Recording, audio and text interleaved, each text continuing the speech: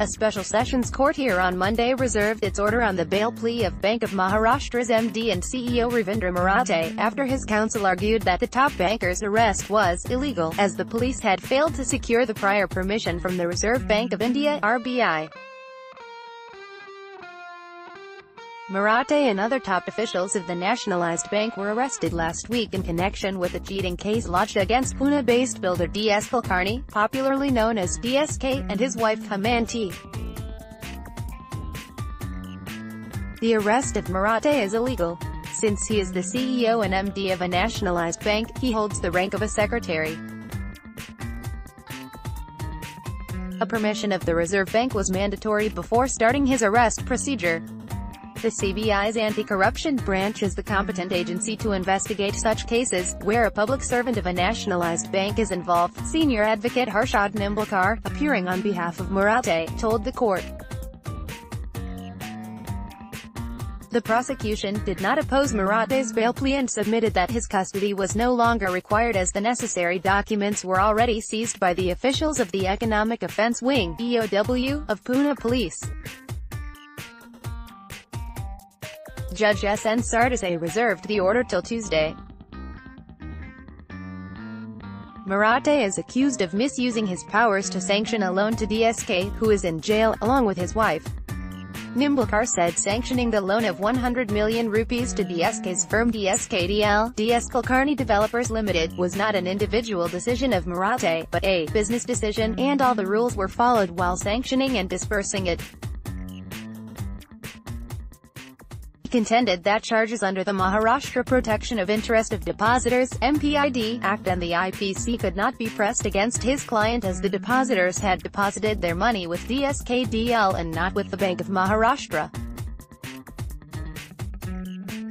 When a loan of 100 million rupees was sanctioned, the bank, while following the rules, had secured it by having a collateral security of 105.2 million rupees from the firm.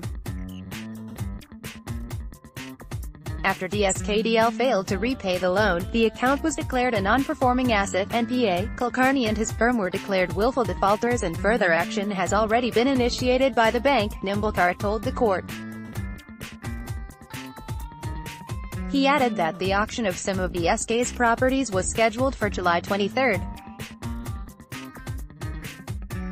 Nimbalkar also told the court that the day-to-day functioning of the bank was getting affected due to Marathe's arrest. Marathe is currently undergoing treatment at a private hospital while in judicial custody. Meanwhile, DSK's son Shirish Kulkarni, one of the accused in the cheating case against his father, surrendered before the Sessions Court today, a week after his pre-arrest bail plea was rejected by the Supreme Court. Shirish, the managing director and CEO of DSKDL, was remanded to police custody till July 2. Besides Marathe, the EOW has arrested Bank of Maharashtra's executive director Ravinder Gupta, zonal manager Nityanand Deshpande, former CMD Sushil Munit, DSKCA Sunil Gatpad and Rajiv Nawaskar, the vice president of the engineering department of DSKDL, under various sections of the MPID Act and IPC. According to the police, the bank officials allegedly colluded with DSKDL by misusing their powers and authority with a dishonest and fraudulent intention to sanction and disburse the amount under the garb of a loan. In May, the city police had filed a 37,000-page charge sheet against DSK and his wife in the case. As per the charge sheet, the total scam is worth 20.43 billion rupees, wherein the accused floated 9 different firms to siphon off the funds collected from 33,000 investors and fixed deposit (FD) holders, who were promised good returns on their FDs. The police are probing the role of the bank officials in sanctioning loans to the builder without following due diligence. According to the complaint filed with the EOW by one of the depositors, investors had put lakhs of rupees in a fixed deposit scheme of the SK developers, but they neither received the interest nor the principal amount.